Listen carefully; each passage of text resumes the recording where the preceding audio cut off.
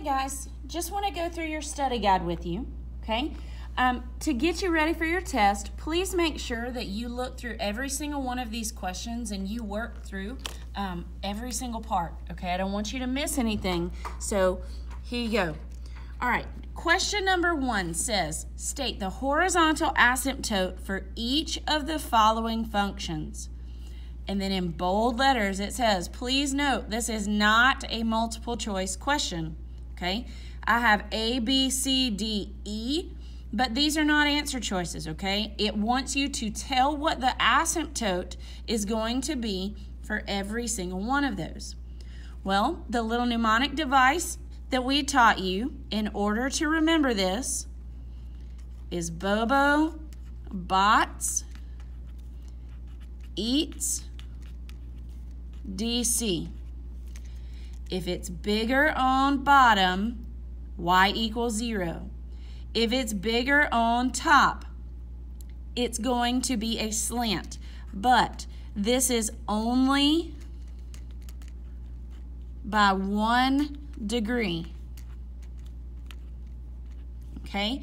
If it's more than 1 degree, we're just simply going to state that there is no horizontal asymptote. And then the last part of this, eats DC, exponents are the same, divide coefficients. All right, so what we're going to do first, we are going to look at the exponents of my numerator and denominator, the highest exponent. Well, this is a 1 and this is a 1. So right here, we see that our exponents are the same. So if that happens, I'm going to divide my coefficients. The coefficients here are 2 and 1. So y equals 2 over 1, 2 divided by 1. So y equals 2. That will be the horizontal asymptote for the equation for problem A. Okay? Problem B. I do not have anything written here, but I understand that there is an unwritten x to the 0 power. So if I compare my powers, I have 0 on the top and I have 2 on the bottom. I see that it is bigger on the bottom, so that means y equals 0 for my horizontal asymptote. Okay? Next, part C, I have 3x squared, and on the bottom I have x plus 3. Well, that x has an understood exponent of 1, okay? So right here, if it is bigger on the top, and it is only by 1 degree, then I will have a slant asymptote. So I'm just going to say y equals a slant. I'm not going to ask you to tell me what the equation of that is. Just simply state that it is a slant. Okay? All right, D. My exponent in the numerator is 1. My exponent in the denominator is 2. I see that it is bigger on the bottom. So again, I have y equals 0. Okay? All right, and then part E, the last one for question number 1. I have negative 4x to the 5th over x cubed. Now, it's bigger on the top, but it's by more than 1 degree. It's actually 2 degrees higher in the numerator than the denominator.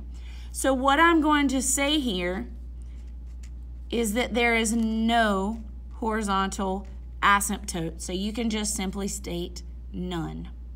Okay? All right. Question number 2. State the domain and the range of the given graph. I don't have an equation for my line, and that's okay because I'm already given the picture.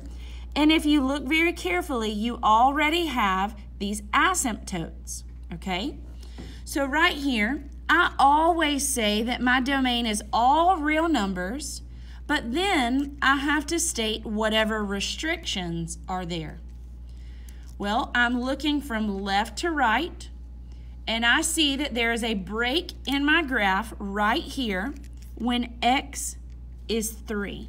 So I'm going to state that my domain is all real numbers when x is not equal to 3. Then I'm going to do the same thing for my range. I'm very quickly going to write all real numbers, but I've got to restrict my y values. I see that there is no y coordinate right here when there's this horizontal dashed line, and that is when my y value is 1. So y cannot equal 1. Okay? All right, next, number 3. What are the x-intercepts of the graph? Okay, so what I need to do right here, I need to remember that I am going to set my numerator equal to 0, and I'm going to solve. So right here, if I bring my numerator over to the side, I'm very quickly going to see if I can factor this equation. So if I factor this, I should get x plus 4 and x minus 3 equals 0. This is where I would break each one apart and set it equal to 0. Okay? So solving for x, I get x equals -4, and here x equals +3. But if I'm finding the x-intercepts, I want to be very careful and write them with the proper notation. The way that I have them listed right now, these are vertical lines. These are not vertical asymptotes. What I need to do, I'm going to write them as ordered pairs. I have the ordered pair -4, 0, and I have the ordered pair 3, 0. Okay? All right. Then the last one on this first page, okay? It says identify the domain and the range of the given graph below. I'm going to treat this problem just like I did number 2. I want to look very carefully from left to right, and I want to know what restrictions there are for x. I see this dashed vertical line right here at -3. I also see another dashed vertical line at +3. So that is my domain. My range, all real numbers, but y cannot equal. If I look from bottom to top, it's really hard to see, but I do want you to notice that there is a dashed line here on the x-axis. So that would mean that y cannot equal 0, okay? I jumped ahead of myself a little bit. The graph is approaching the x-axis, but it's never actually going to touch it, okay? All right, here we go. Let's look at question number 5. Question number 5 says, state the vertical asymptotes and the holes for the graph of f of x, okay? So right here, the very first thing that I need to remember is that my holes come when I cancel something. If I look over here, I see that on the top and the bottom of my function, I have an x minus 1 that I can cancel out. So I'm going to take x minus 1, and I'm going to set that equal to 0 and solve for x. I will have a hole when the x value is +1. My leftover function is x minus 4 over x minus 5. So what I need to do with this value, I'm going to take it and I'm going to plug it back into my function. 1 minus 4 over 1 minus 5. I took this x value and I substituted it back into my function anywhere I saw an x. 1 minus 4 is negative 3, and 1 minus 5 is negative 4. Well, I know that I need to simplify this. Negative 3 divided by negative 4 is positive 3/4. So that is the y value of the whole. Now the vertical asymptotes come from any expression that is left in the denominator of my function.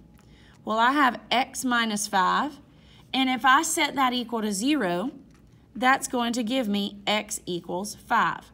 That, excuse me, that is my vertical asymptote. Okay, so those are the two things that I'm looking for there. Number 6, describe the holes for the graph of the rational function f of x. Well, again, right here, I'm looking for where things cancel out, and I had an x minus 6 on the top and the bottom.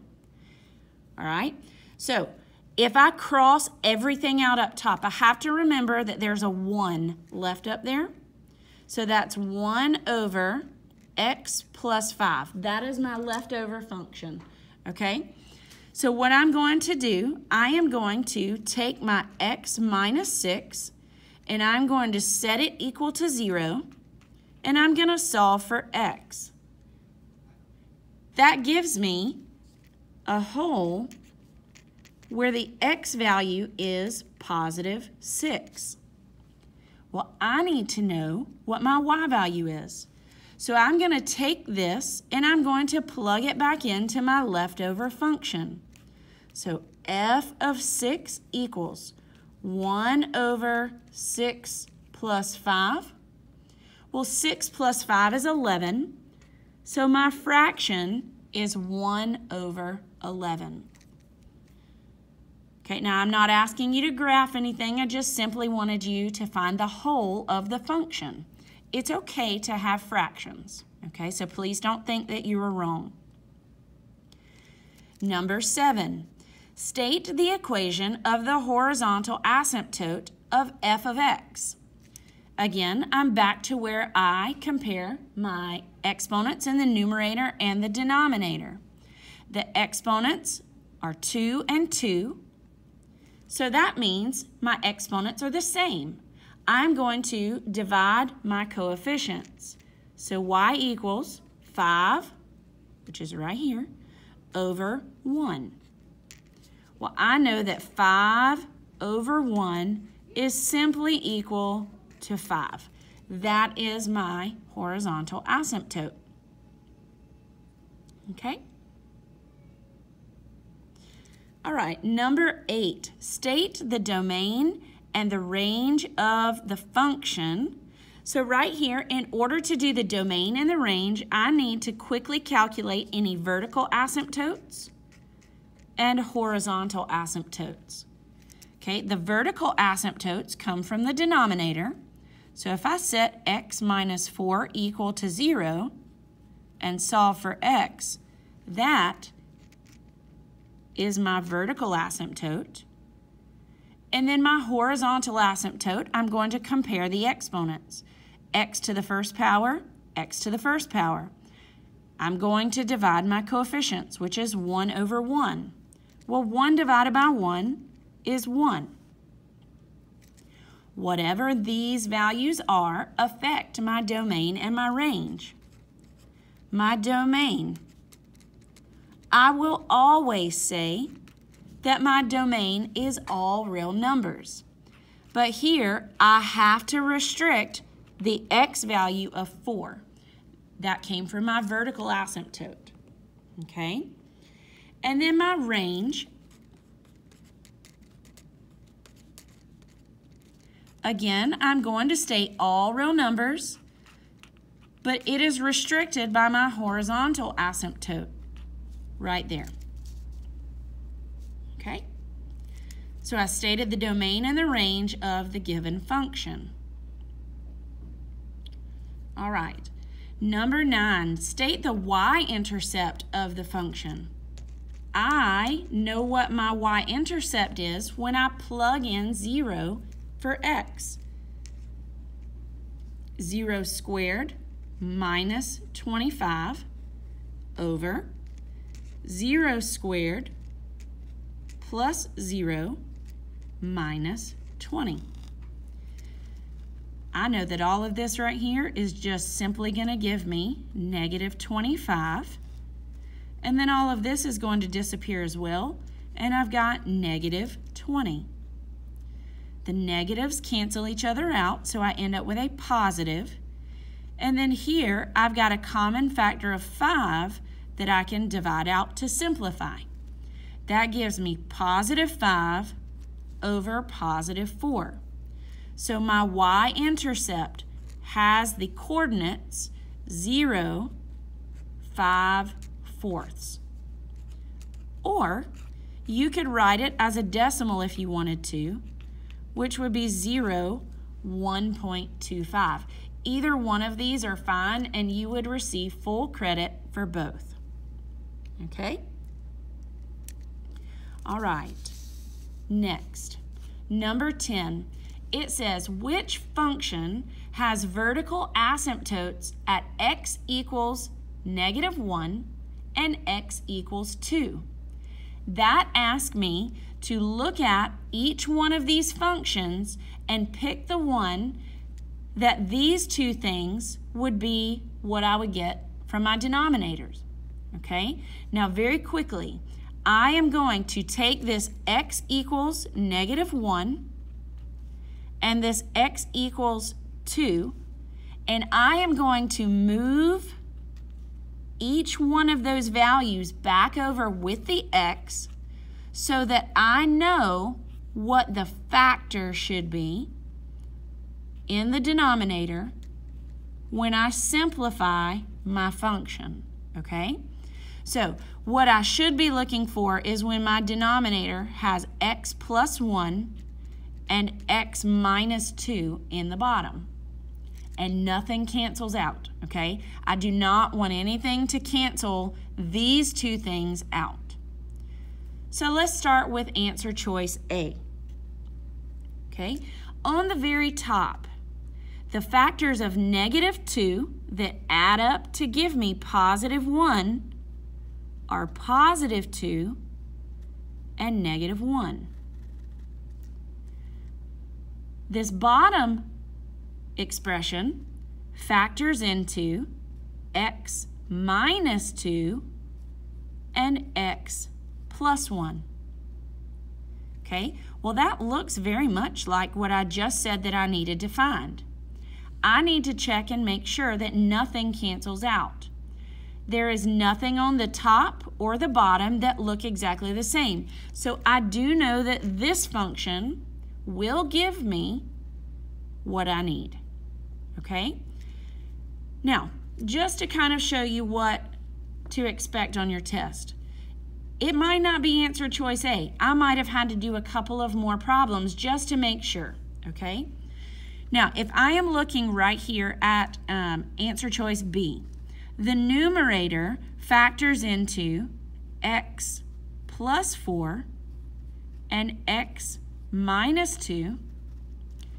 And right here, the bottom, it's the exact same denominator that I had for answer choice A, so it factors the same way, x minus 2 and x plus 1.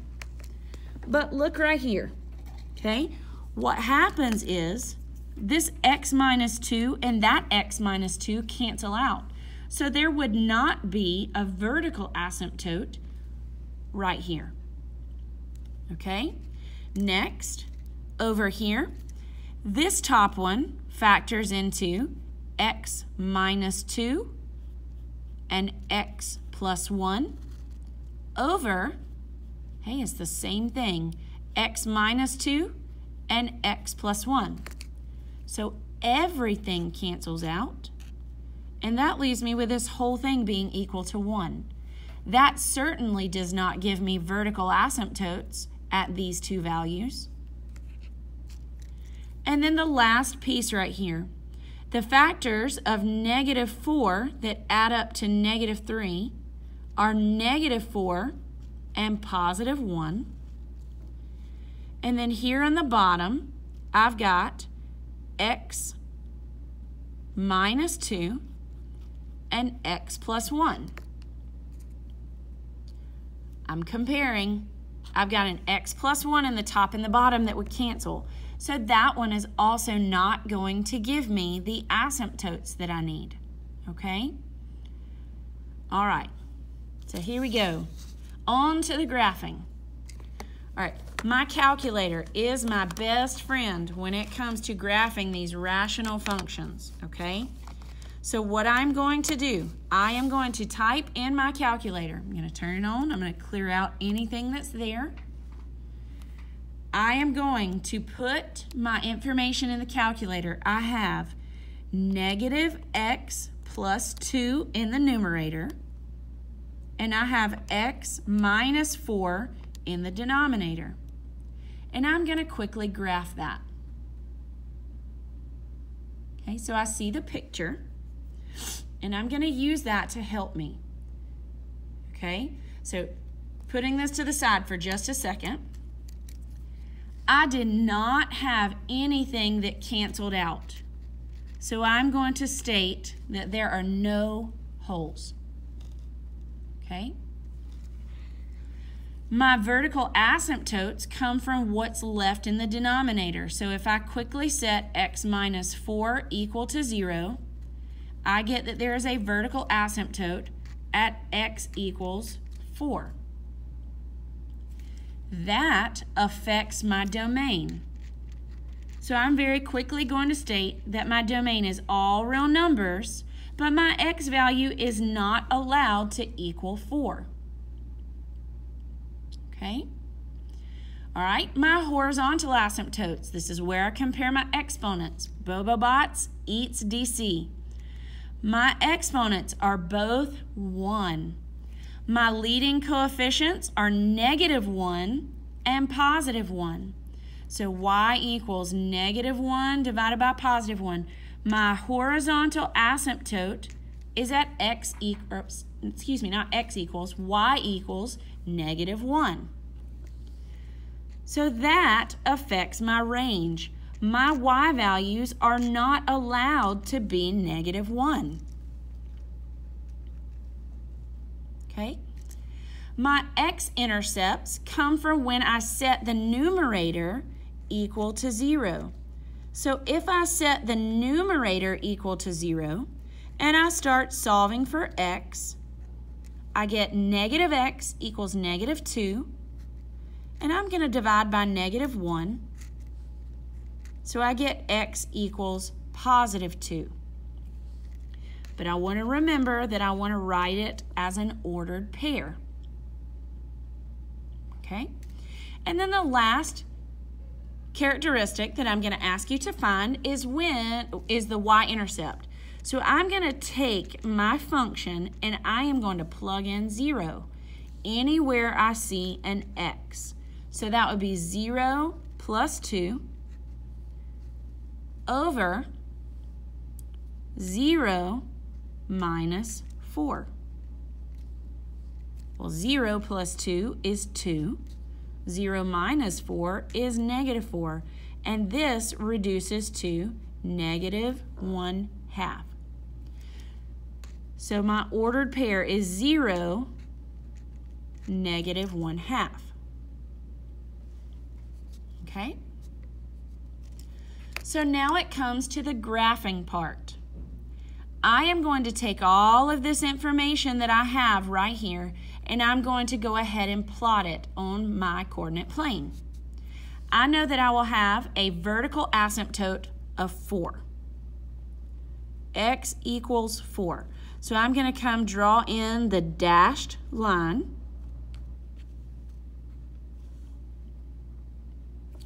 I know that my horizontal asymptote is going to be at -1.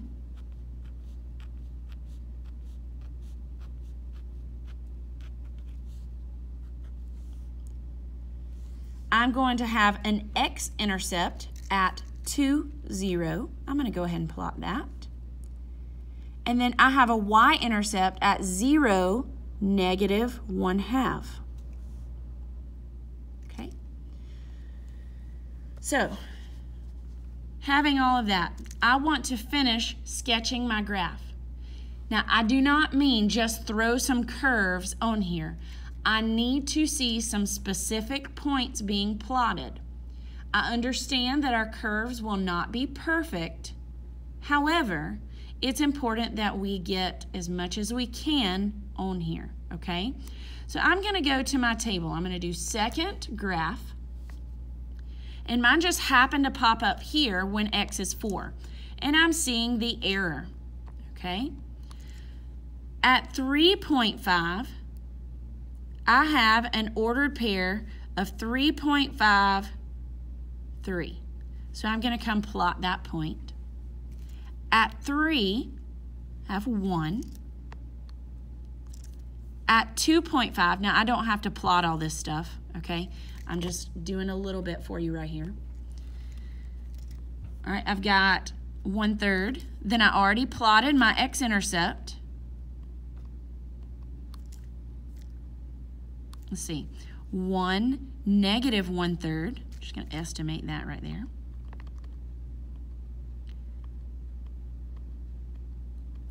I don't see anything very, very pretty, except right here, negative 4, negative 0.75. So I'm going to come and sketch this. I'm just going to draw the curve that way. And then I'm going to go back to where my my vertical asymptote was, where my error is, and I'm going to plot some of these points on the other side of it. So I have 4.5, negative 5. I have 5, negative 3. I have 6, negative 2. I have 8, negative 1.5. Now that's enough for me. I see enough of my curve to just sketch it in. This is my expectation for your curves, okay? Please make sure that you are plotting points and using those as guidelines, okay? All right, next, let's look at number 12, okay? I'm only going to get you started in regards to finding your characteristics. When you type this original function into your calculator, please make sure you go to the table to plot the rest of your points, okay? I am looking at the top function and I see a lot of stuff, okay? But what I do notice is that every single term has an x. So if I take out a GCF of x, that leaves me with x squared plus 2x minus 3 on the top. And then I have the same thing on the bottom. If I take out a GCF of x, that leaves me with x squared plus x minus 2. Okay? Now I want to see if I can factor either one of these anymore. I still have the x. The factors of negative 3 that give me positive 2 when I add are x plus 3 and x minus 1. And then on the bottom, my factors here of negative 2 that add to give me 1 are x plus 2 and x minus 1.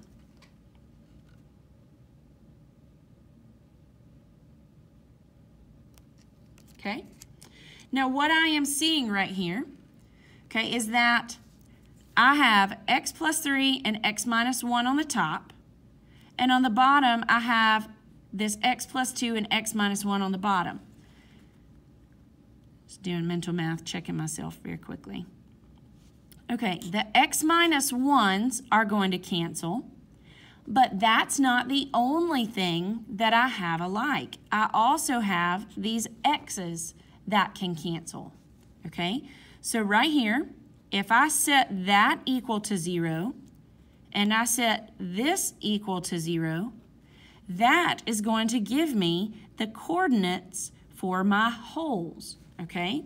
So right here, I don't have any work to do. Right here, I need to add 1 to both sides.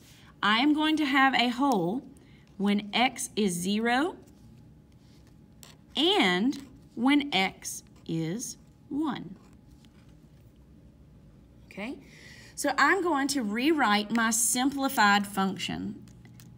With all that stuff canceled out, I have x plus 3 over x plus 2. So to find the hole, you simply plug these numbers in one at a time. 0 plus 3 is 3.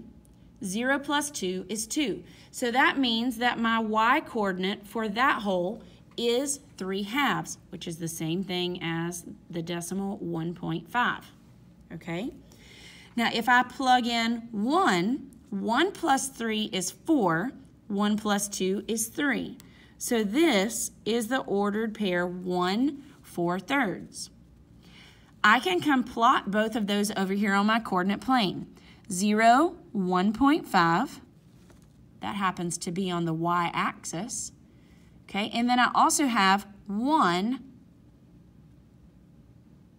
4/3. So that is about 1 1/3. So right about in there. Okay? Now my vertical asymptotes come from anything that's left over in the denominator. If I take this x plus 2, which is my denominator, and set it equal to 0, that is going to give me my vertical asymptote. My vertical asymptote has a line, x equals -2, and I am going to come plot that on my coordinate plane.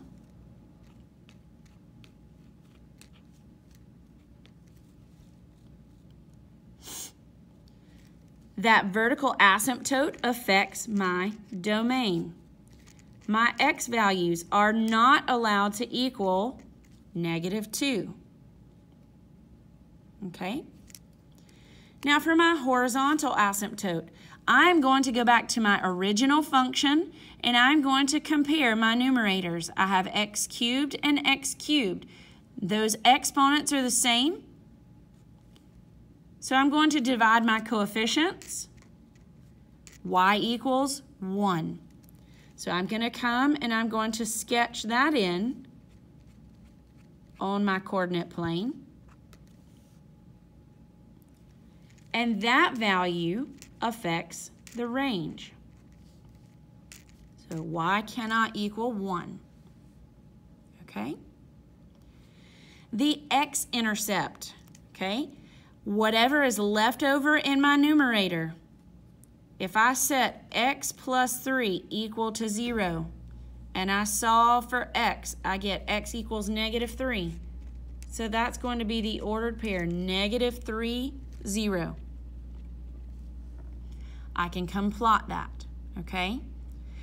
Now, right here, my y-intercept, if I take my simplified function and I plug in 0, okay? If I plug in 0, that right there gives me 0 plus 3 and 0 plus 2, which I already found to be 3/2, okay? But at 0 3/2, there was a hole. So because there is a hole, there is no overlap there, and I'm simply going to say none, okay?